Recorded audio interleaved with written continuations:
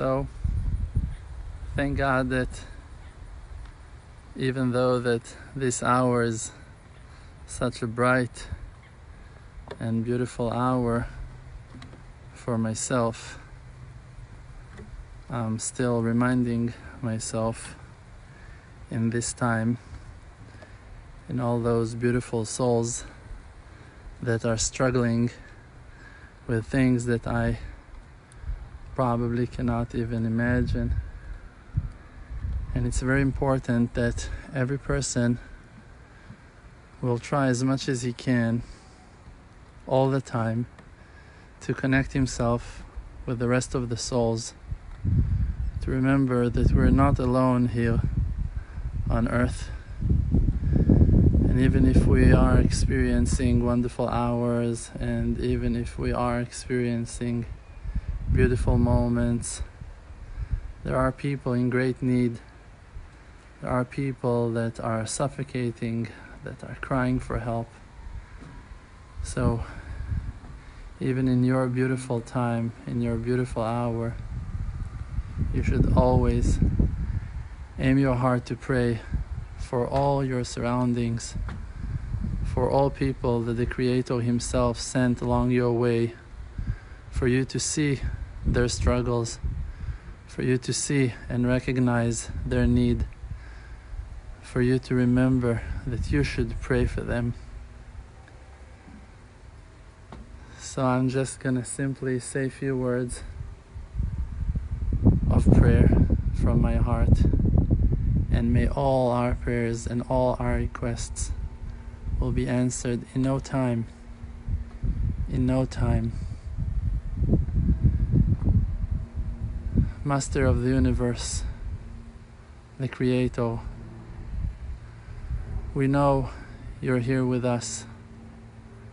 We know that you're the soul of our creation. We know that you experience every moment with each and every one of us. And we also know that there is a court in heaven, and that court, most of the time,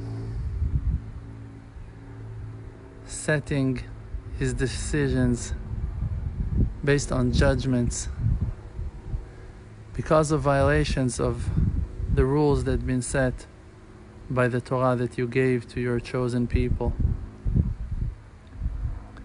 And we understand the importance of following your rules, the rules of the Bible, of the Holy Torah. And we understand that if a person is not keeping your will and your holy desire, he should be reminded of the importance of coming closer to you. But we must say, with an honest intention, that we're not able to wake up from your judgments, from the judgments of heaven's court. It does not wake us up. It breaks our spirits, and it's rejecting us far, far away from you. So please, Father in heaven, reveal your unconditional love, love that is above space and time, and show us your mercy, and don't judge us based on our actions. Just open more opportunities for us to come closer to you with a happy heart, with a desiring and wishing soul, in healthy bodies and minds, with smiles on our faces, to be cheerful and glad while serving you, while connecting ourselves to you from an honest and a sincere place.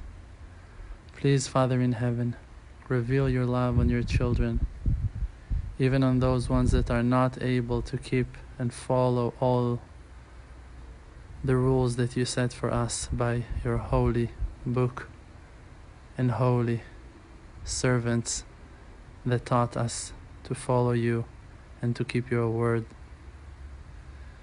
May this prayer open gates in heaven for all those ones that their heart is honest and seeking you with truth, for them to be redeemed completely with no judgments in their lives at all. Amen. The world does not exist because Olam Milshon Ne'elem, the world is just blocking the light of truth. The world called Alma Deshika, world of light, is just a fake. We're just inside of an illusion. It's just a fake. We're just inside of an illusion. We're just inside of an illusion.